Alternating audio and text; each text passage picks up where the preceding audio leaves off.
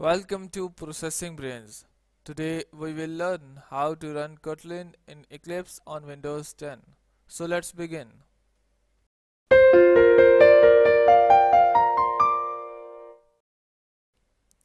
So just go and open your Eclipse application.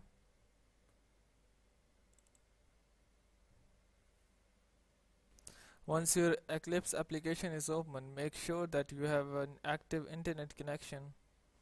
Just go to your help menu and click here on Eclipse Marketplace. It will fetch some data from internet, and now we can search for Kotlin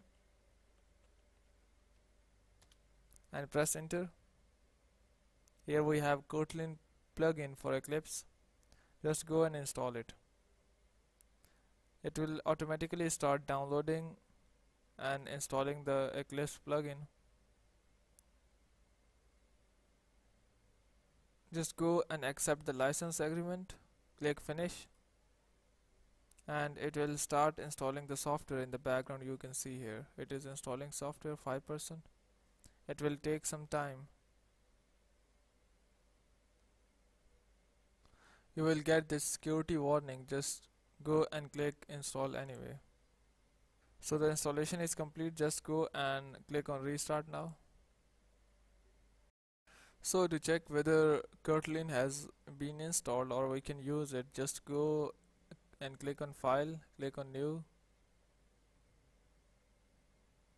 click on project, and here we have Kotlin. Just click on Kotlin project, click next, name it, and click finish. Your Kotlin application. Hope you have successfully installed your Kotlin plugin for Eclipse. If you are interested in learning more about Kotlin, you can click here on the text box and go to the complete Kotlin course for beginners. Hope you have no problem. If you still have any issue, you can comment below. I will try to answer that.